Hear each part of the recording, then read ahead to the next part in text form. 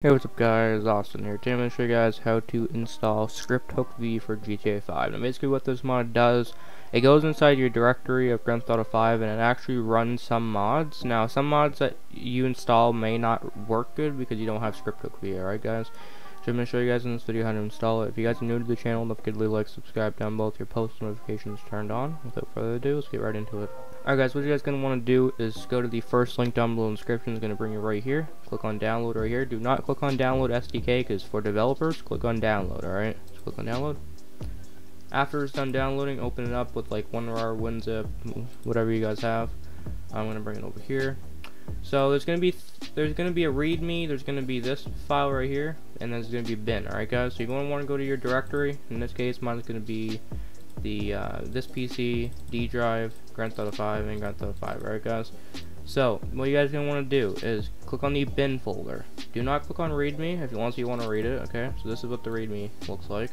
Unless you want to read it, you guys can, but I don't recommend it. You guys can just follow along for what I do. Click on bin. You're going to want to highlight all of them, so do Control A. You're going to want to deselect that and deselect the native trainer.asi. Alright guys, all you're going to need is the scripthookv.dll and then put 8.dll, alright guys? So you're going to want to drag it and drop it into the buffer zone. So if there's no buffer zone, then drag it out until there is like a white spot right there, alright guys? So you're going to want to drag it and drop it into here, alright guys? Do not highlight any of these folders, alright? So it's going to mess up your game. You're going to want to drag it and drop it right into the buffer zone. So drop it. In this case, mine's going to say the destination has two files with the same names because I already did this, so I'm just going to replace them. In that case, it's not going to for you guys if you guys are just doing it. If you guys are just starting, it's not going to say that, alright guys?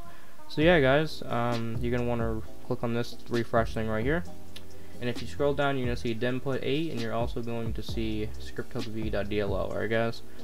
So yeah guys, that is how you install Script Hook V for Grand Theft Auto 5. So I hope you guys did enjoy this video. Don't forget to leave a like, subscribe down below, the post notifications turned on, and I'll see you guys in my next video / live stream. Peace out.